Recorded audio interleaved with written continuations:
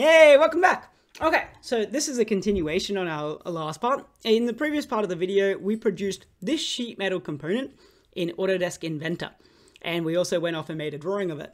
This time, we're going to repeat that process using Fusion 360. So we'll make a 3D model that can be flat patterned, and then we're also going to produce a drawing from it.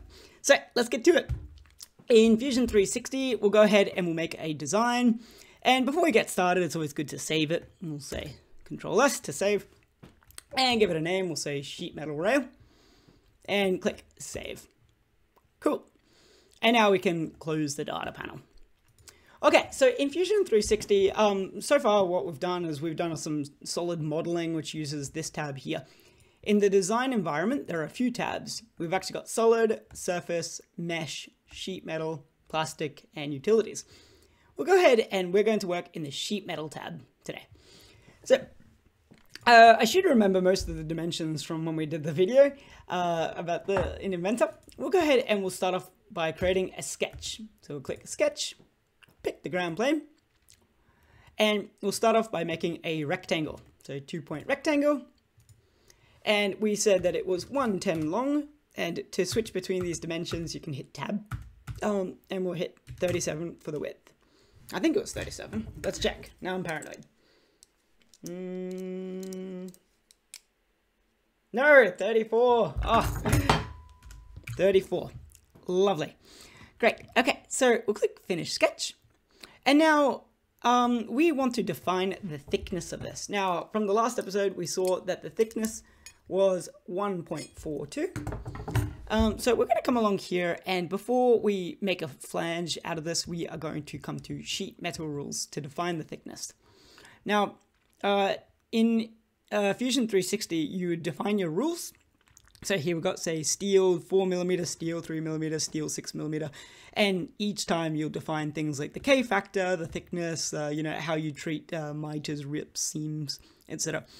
In this case, we are just going to make a duplicate of one of these that are close, and then we are going to use that to define our sheet metal part.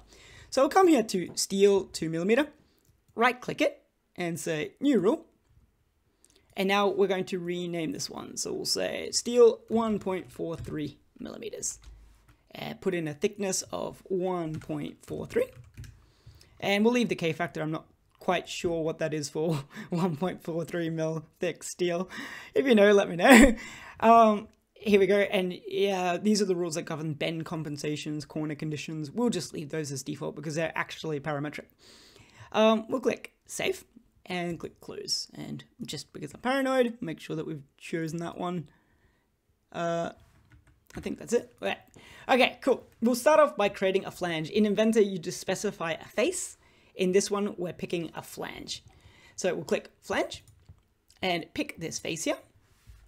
And now here we get to choose what side the thickness is going.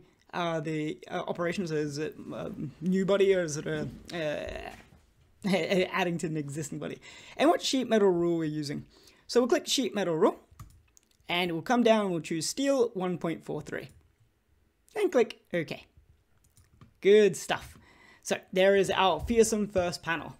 Next, we'll go ahead and we'll define the vertical portion here. So from memory, this is 37. Hey, brain's not completely cheese today. We'll say flange, grab that end face there, and bring it up 37 mil. Good stuff. Next, we want to put these side flanges, these little winglets on the side. We'll leave out the hems for the moment. We'll just put in these wings. So to do that, well, we'll first measure the height of the wings. So we'll say that they're 11.5. And we will say flange, that edge there, that edge there, that edge. Oops, not that one. Hold down shift to unselect an edge. This one here and this one here. And now we can whoop, bring them in. So what height were they? They were 11.5. Beautiful. Okay, so next we're going to have a look at creating hems. Now, hems in Fusion 360 are a little bit tricky. Hems in this model are a very, very tight turn there, and so we've got an internal radius of like 1 millimeter gap there. Very, very sharp. But we don't actually have a hem tool in Fusion 360. So we have to improvise. Now, I'd love to say that you can come along here and you can, make a sketch of the hem there and then extrude it along, but it won't actually flat pattern. So we're going to have to use a workaround to create our hem in this model. Now, it is a little bit convoluted, but bear with me. I promise you we'll get to it. So we'll start off by clicking flange here. And we're going to pick these two edges here. And we're going to make a flange of arbitrary length in there. We'll say 10 mil. Now, while that doesn't matter, this does. Click Override Rules. And make sure that you click Bend Override. And change the bend radius to 0.5, representing half of the gap in our hem. So we'll click OK. And now we've got, well, half of a hem. That's very long.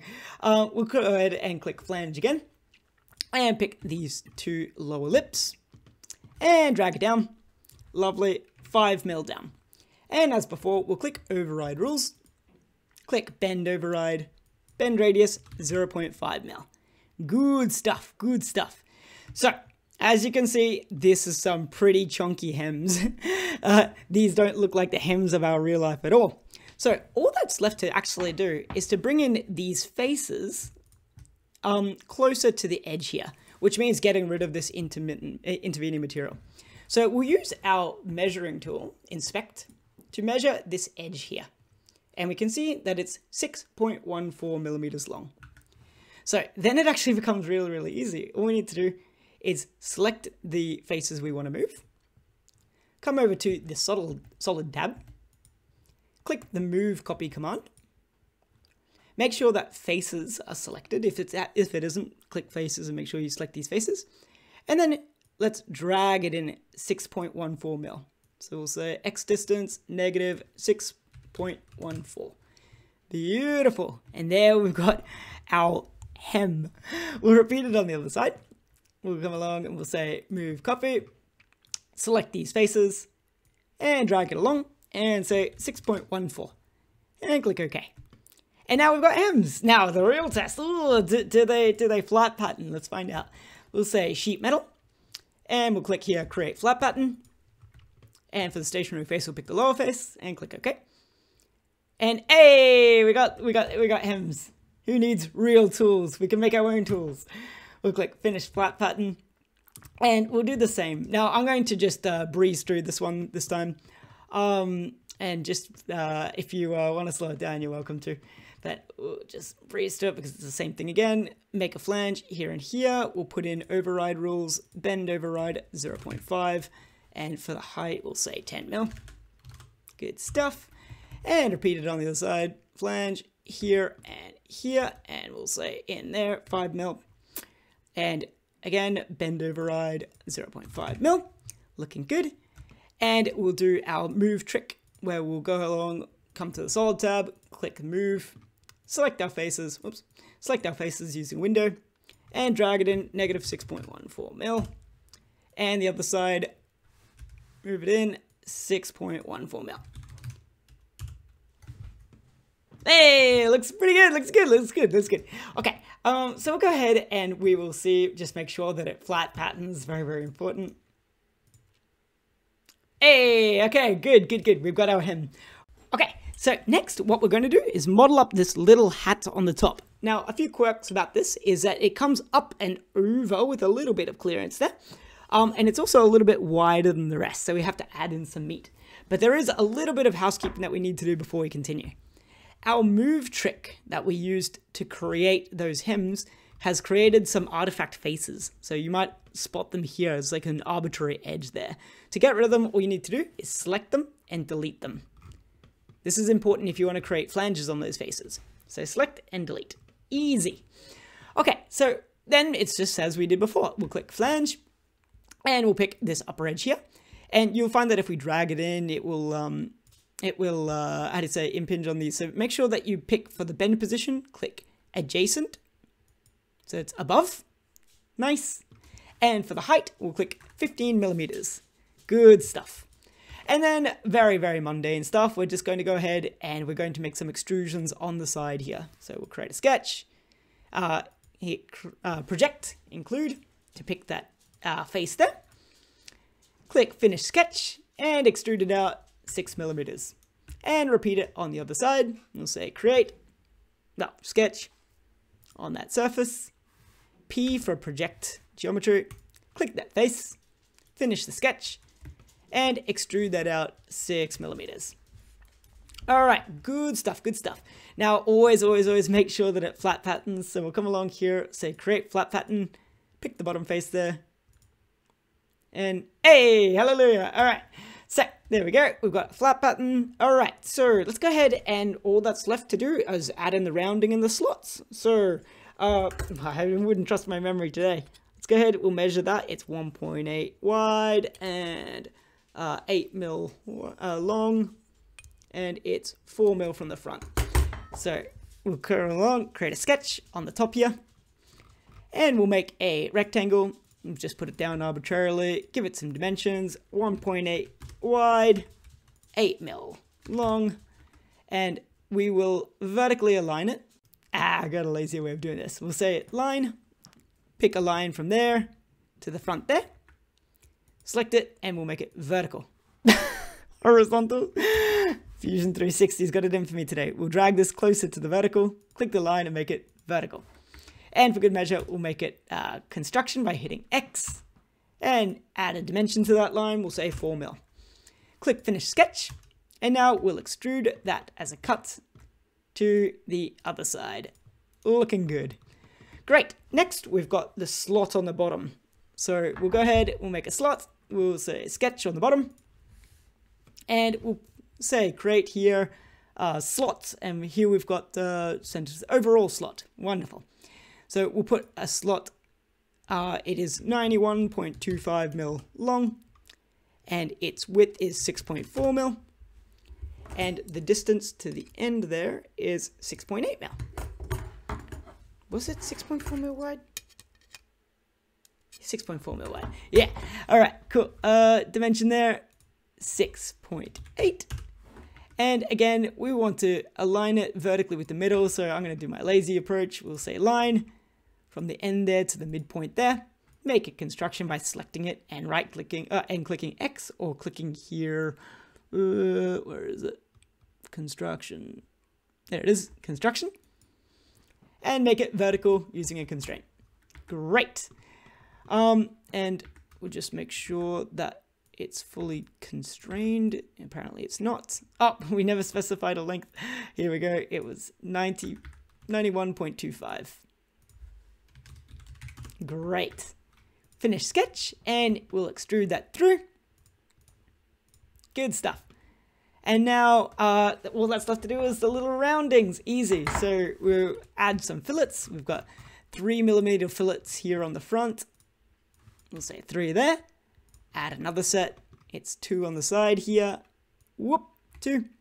And 1 more at the back. 1 mil and 1 mil. Hey, now we've got our part. So, cool. We'll make sure that it can flat pattern. So we'll come here to flat pattern. Click the little activate flat pattern button. And there we go. We've got our flat pattern.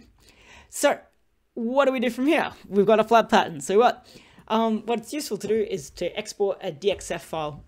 So there are 2 ways of doing this. The first way is the official way, and the second way is the unofficial but more robust way. So here we'll click, we'll make sure that we're in flat pattern. So we'll click flat pattern, click activate, and you can come along here and click export flat pattern as DXF. You can say convert splines to polylines, click OK, and then you can export your flat pattern. So we'll say, here we go, we'll say sheet, metal, rail, Fusion 360A. Great. However, I've found that sometimes the DXFs that get exported from that method sometimes are missing the bend lines. So I find that it's actually useful to do this. Create a sketch on this face here. And now do the following. Click project, create, project, and now pick this face here, but also pick each bend line. 4, 5, 6, 7, 8, 9, 10, there we go, and click OK. So what you'll get is a sketch. I'll just hide the body so you can see it. It's a sketch that has all the bend lines and the outline. Oops, I didn't, that's why we always check. I didn't project the entire face. So we'll make that body visible. click make that body visible. Click project, click the face, and it'll pick the outline. Great. And if you did things right, you'll end up with a sketch that looks like that with all the bend lines, and that will always work. So we'll expand out sketches, right-click sketch 1, and say save as DXF, and we'll say Sheet Metal Rail Fusion 360B. So just in case. Lovely. Okay, cool. So that's the DXF. That can be cut on a laser. We're going to make a drawing of this. So we'll hit save. And next we'll come along from design to drawing and click from design. Now we've got two different representations to choose from, the folded model or the flat pattern. We'll just say folded model. For the template, we'll pick the template that you've decided. And now we'll click OK. And we go through the usual motions of creating a drawing, which is the most fun part of 3D modeling. I love drawing. Drawing's the best. Sarcasm aside, we'll go ahead and make our drawing. We'll place down a view. We'll say top. No, we'll say front. We'll say front. There we go. We've got front view, projected views. There we go. Place down a couple of views. Yep, good. Place down some incredibly riveting dimensions. Good stuff. Good stuff. Each dimension more interesting than the last. Oh, wow. I love drawing. Good. Excellent. Wonderful. Make this shaded so that it's a bit easier to see. Great. So we've got a drawing that shows some of the major dimensions of it. Now, in your work, you should probably do a better job than this because, hey, this drawing's pretty mediocre. All right, but what we really want to do is have a second drawing that shows the flat pattern and shows where the folds are and how they are. So we'll go ahead and click quick add. And here we'll place down another base view. Place down our base view, and this time change the representation from folded model to flat pattern. And I'll make it nice and big for the sake of the video. Here we go. Click OK. And here we've got our flat pattern. We'll come and click tables and click general table in the corner there. Automatic should bring in the bends. So here we've got the bend numbers and also the angle and radius.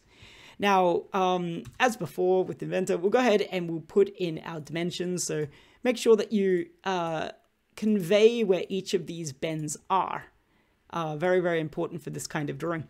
And you'll also generally want to include the overall dimensions of the part, because that DXF file that we made earlier, they need to know what scale it is. So if you know the overall dimensions of something, then it is possible to scale the DXF to the right size. So not the greatest drawing, but then again, it's sufficient. Lovely. Okay, so that wraps up our episode. I hope you learned a little thing about sheet metal in Inventor and Fusion 360 and something about drawing. So I'll see you next episode. Thank you for tuning in. If you liked the episode, give it a like, give it a subscribe, share it with your friends, and I'll see you next episode. Bye.